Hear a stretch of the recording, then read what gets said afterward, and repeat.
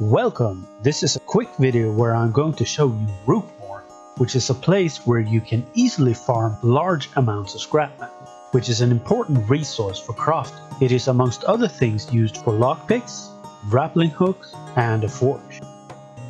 Start by going to the bridge outside of Longkeep, and from there, if you have a glider, jump off to the left, or if you are on foot, go down and take to the left.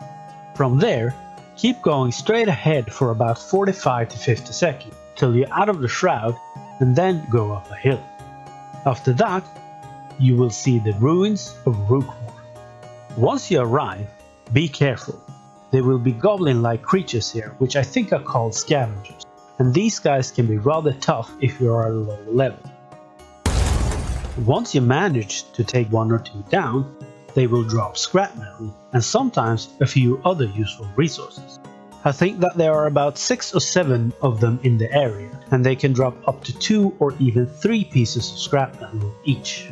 Now once you have taken down all the scavengers, there's a lot of scrap metal just lying around. I think I picked up over 26 pieces last time I was here. That includes the pieces from the scavenger.